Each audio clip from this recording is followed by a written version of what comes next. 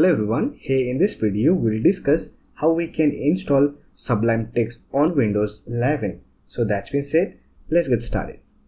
Let me tell you that Sublime text is a source code editor. You can use it to write your code. Now to download it, simply open any browser and search for Sublime text and open the link from sublimetext.com. Don't worry about the download link, I'll provide the download link in the description box. So here's the official website from where you can download Sublime text. Now to download, simply select your operating system and click on download for Windows and wait for the download process to complete.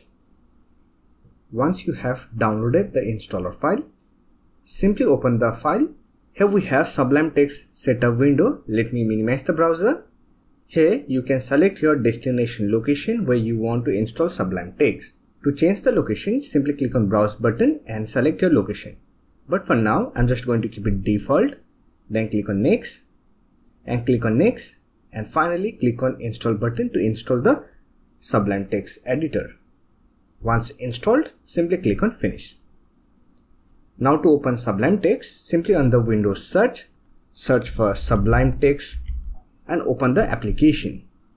So here we have our Sublime text interface. Now you are ready to use Sublime text as your source code editor. So that's it. This is how you can download and install Sublime text on Windows operating system. I hope this video was helpful to you. If you found this video helpful, don't forget to hit that like button and subscribe the channel for more videos like this. Bye for now. See you next video.